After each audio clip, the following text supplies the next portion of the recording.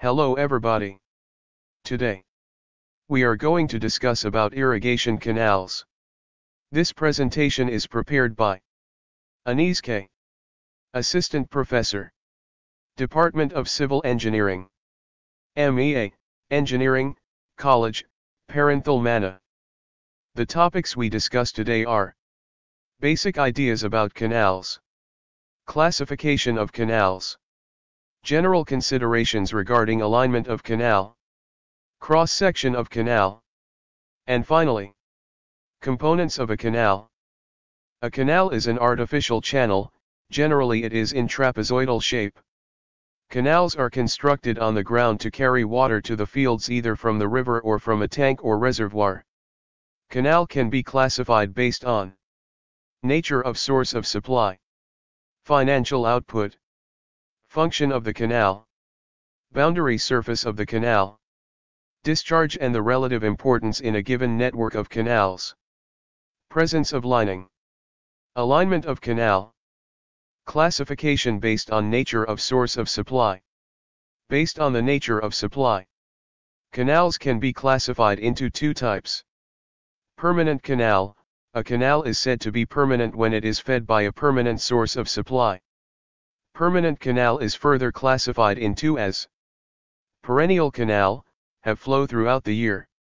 Non-perennial canal, have flow only in few months of year. Inundation canal, this type of canals have no permanent source of supply. This type of canals are used to dissipate the flood water. Classification based on financial output. Based on the financial output, canals are classified into two as productive canal, canal which yields a net revenue to the nation after full development of irrigation in the area.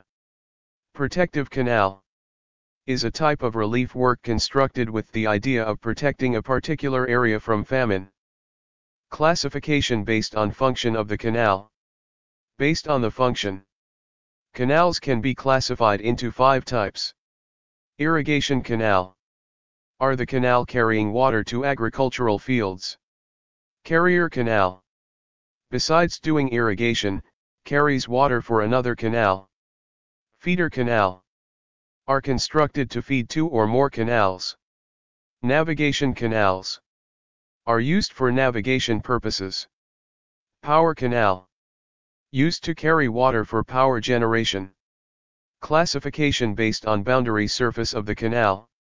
Based on the boundary surface, canals are classified into three as alluvial canal are the canals excavated in alluvial soils such as silt.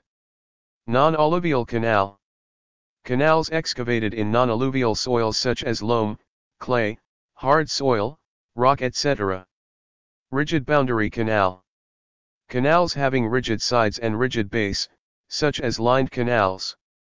Based on discharge and the relative importance in a given network, canals are classified into five types.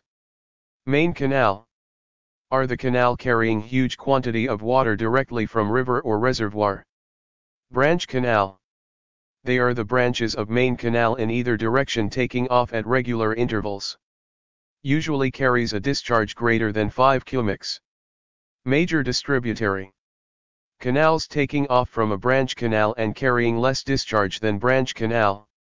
Usually carries a discharge in the range of 0.25 to 5 cubics. Minor distributary canals taking off from major distributary which usually carries a discharge less than 0.25 cubics. Watercourse, a small channel which ultimately feeds the water to irrigation fields. This diagram shows the layout of different types of irrigation canals in a network. Main canals, branch canal, major and minor distributaries are shown in the diagram. Classification based on the presence of lining. They are of two types such as lined canal, the can-in-sheath lining of impervious material is provided on its bed and banks to prevent the seepage of water. Different types of lining materials used are concrete, brick or burnt clay tile, boulder, etc. Unlined canal are the canal in which bed and banks made up of natural soil. High seepage and conveyance water losses are present in them. Classification based on alignment of the canal. They are ridge canal, contour canal, side slope canal. The figure shows positioning of different types of canals based on the alignment. Ridge canal. The dividing ridge line between the catchment areas of two streams is called the watershed. The canal which is aligned along any natural watershed/ridge line is called a watershed canal, or a ridge canal. Aligning a canal on the ridge ensures gravity irrigation on both sides of the canal. Since the drainage flows away from the ridge, no drainage can cross a canal aligned on the ridge. Thus, a canal aligned on the watershed saves the cost of construction of cross-drainage works. Contour canal. It is a canal aligned nearly parallel to the contours of the area. In the hilly areas it is not possible to align the canal on the watershed. The watershed on the top of the hill may be very high and the areas which need irrigation may be in the valley. Then contour canals are used. Contour chosen for the canal should be selected in such a way that it includes all cultivatable areas of the valley on one side of the canal. Contour canal can irrigate only on one side, since the ground level on the other side is quite high and no bank is required on that side. Such type of contour canals with one bank only is known as single bank canal. When both banks are provided, then it is known as double bank canal. Side slope canal. A side slope canal is that which is aligned at right angles to the contours, that is along the side slopes.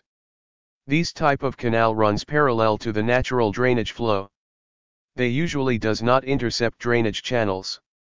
Hence helps in avoiding the construction of cross-drainage structures. General considerations for canal alignment. The alignment of canal should be such as to ensure the most economical way of distributing the water to the land. As high command area as possible. Minimum number of cross-drainage works. The length of main canal from the point where it takes off from a river to a point where it mounts on a watershed should be minimum. The alignment should avoid roads, cart tracks, places of worship and other valuable properties. The alignment should pass through the balanced depth of cutting. If not, it should involve minimum depth of cutting or minimum height of filling. The number of kinks and acute curves should be minimum. Idle length of canal should be minimum and branches should be economically planned. The alignment should not be made in a cracked strata. Cross-section of canal. The figure below shows the typical cross-section of an irrigation canal. Based on the full supply level of the canal and natural surface level, canals can be of three types. When the natural surface level is above the top of the bank, the entire canal section will have to be in cutting and it shall be called canal in cutting. Similarly, when the natural surface level is lower than the bed level of the canal, the entire canal section will have to be built in filling and it is called canal in filling. The section shown in the figure is partly in cutting and partly in filling and aims in balancing the quantity of earthwork in excavation with that in filling.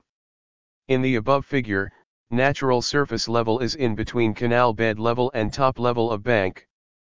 Components of canal cross-section. The figure shows various components of canal cross-section.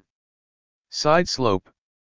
The side slopes should be such that they are stable, depending upon the type of the soil. A comparatively steeper slope can be provided in cutting rather than in filling, as the soil in the former case shall be more stable.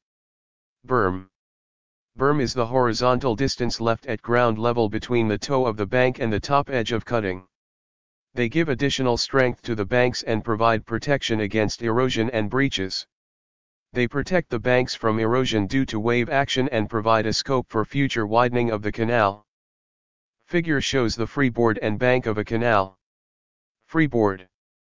The margin between full supply level and bank level is known as freeboard. The amount of freeboard depends upon the discharge of the channel. Bank. The primary purpose of banks is to retain water. This can be used as means of communication and as inspection paths. Service road. Service roads are provided on canals for inspection purposes, and may simultaneously serve as the means of communication in remote areas. Dowla. As a measure of safety in driving dowlas with side slopes of 1.5:1 to 2:1, are provided along the banks. Spoil bank. When the earthwork in excavation exceeds earthworks in filling, the extra earth has to be disposed of economically. Economical mode of its disposal may be collecting the soil on the edge of the bank embankment itself. Borrow pit. When earthwork in filling exceeds the earthwork in excavation, the earth has to be brought from somewhere. The pits, which are dug for bringing earth, are known as borrow pits. If such pits are excavated outside the channel, they are known as external borrow pits, and if they are excavated somewhere within the channel, they are known as internal borrow pits. Internal borrow pits are more preferred than external one. The internal borrow pit may be located at the center of canal. The idea behind this is that, the borrow pits will act as water pockets where the silt will be deposited and ultimately the canal bed will get leveled up. Thank you for watching.